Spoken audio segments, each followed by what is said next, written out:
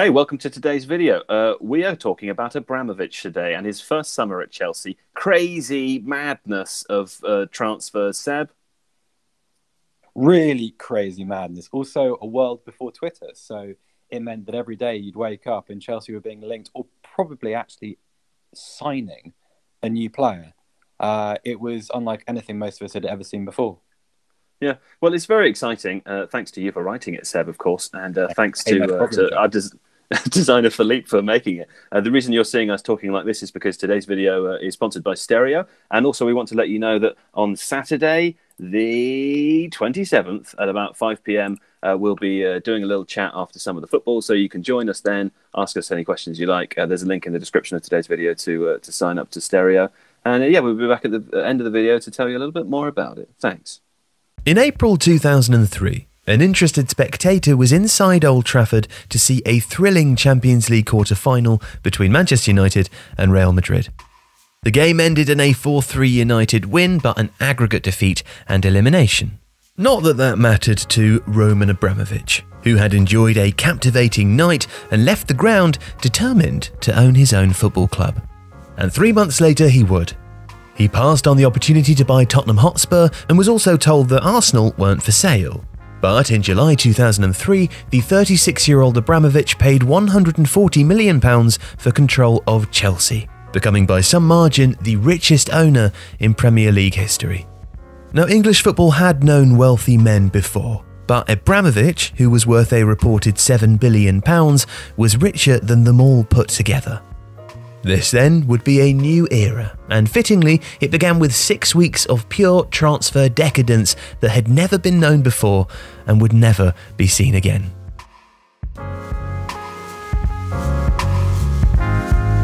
Abramovich reached an agreement to buy Chelsea after just half an hour of negotiations. And there was a reason for that. The club, then owned by Ken Bates, was on its knees. Outwardly, they had been a symbol of the Premier League's new cosmopolitan age. They were the club from the richest part of town who courted style and celebrity. But inwardly, bad contracts, poorly considered signings and institutional naivety had left Chelsea heading towards bankruptcy. So close did they come to it, in fact, that only a win over Liverpool in the final game of the 2002-03 season and subsequent qualification for the next season's Champions League had kept them in business. The night before that game, the club had organised for a US Marine veteran to give a motivational address to the players. And before kick-off in the dressing room, it was actually the club's chief executive Trevor Birch who led the team talk. It was unorthodox, but it worked. The players delivered a 2-1 win, securing 4th place, precious broadcasting revenues, and ultimately a very different future for the club. And Abramovich would set that new tone from the beginning of his ownership. "I don't want to throw money away," he told the BBC in what proved to be a very rare interview. "But it's really about having fun, and that means success and trophies." And had Abramovich had his way, his reign would have begun in truly seismic fashion.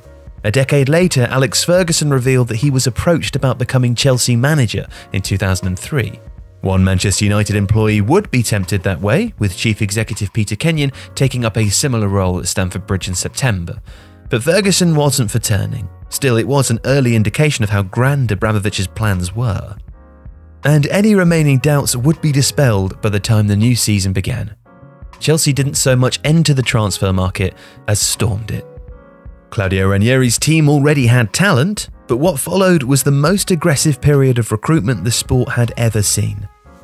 Abramovich may have been a football novice, but his takeover had been brokered by super agent Pini Zahavi. And once in control, that expertise remained in his corner. More importantly though, and unlike any other owner in the Premier League or across European football, Abramovich also had the means and ability to take whatever he wanted. Financial fair play was yet to be conceived, and so without artificial curbs on club spending, the only restraints came from an owner's wealth, which in Abramovich's case meant very little, and that point was made pretty quickly. Prior to his arrival, the most spent by an English club in a single season had been Manchester United's £77.3 million outlay in 2001-02. In less than 2 months, Chelsea, who'd subsisted on free transfers for the past 18 months, would almost double that. Now, the first shot was fired on the 15th of July with £7.5 million spent on highly regarded West Ham fullback Glenn Johnson. The next day, Chelsea would make the first of 2 raids on Real Madrid, signing Cameroonian midfielder Jeremy for £9 million. You see, elsewhere that month, David Dunn was swapping Blackburn for Birmingham for £5.5 million, Tottenham landed the sought-after Bobby Zamora for £1.5 million, and Arsenal snapped up Borussia Dortmund goalkeeper Jens Lehmann on a free. As if to make the point that they now existed on a different plane, Chelsea responded by spending £31 million in 24 hours, rebuilding their left side with Southampton fullback Wayne Bridge and Blackburn winger Damien Duff, both of whom joined on the 21st of July.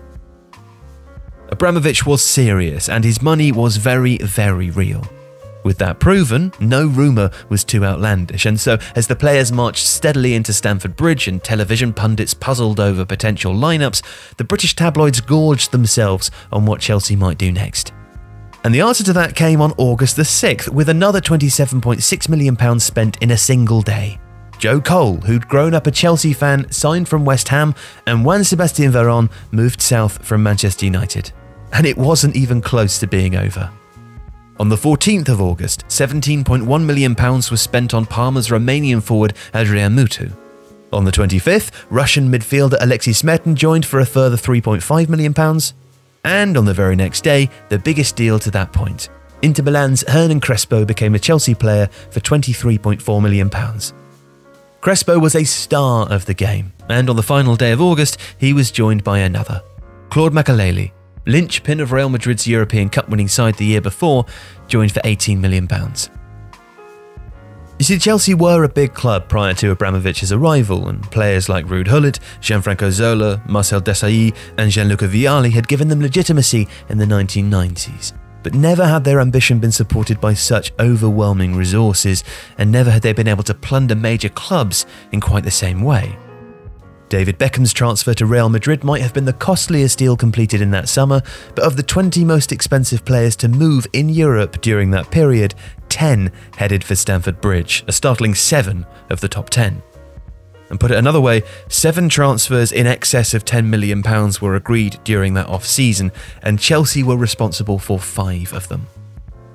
It was remarkable and unprecedented. And it was also 6 weeks that changed football for good, creating a new standard for what was required to compete at the top of the game, and acted as a sort of template for super club creation.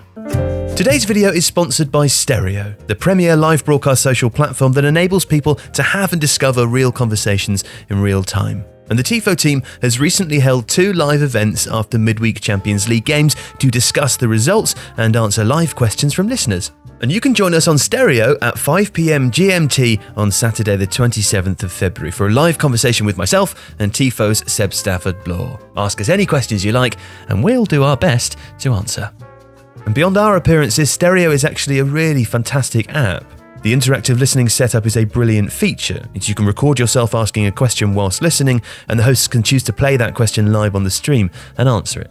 There's all sorts of different conversations on a range of different topics, and if you're anything like us, once you're finished with the Tifo chat, you'll spend ages listening to the other fantastic conversations. Thanks for watching today's video.